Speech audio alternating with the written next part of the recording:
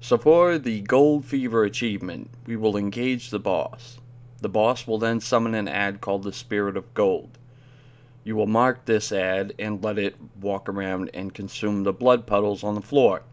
It will consume about 8 blood puddles before it transforms.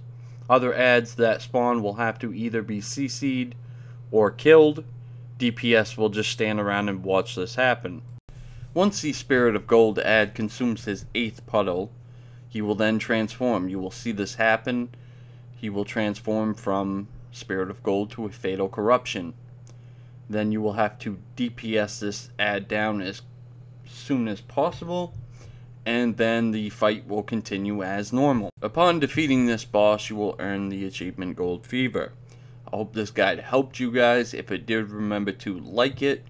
Also subscribe if you haven't already for more great content like this. Alright, thanks guys.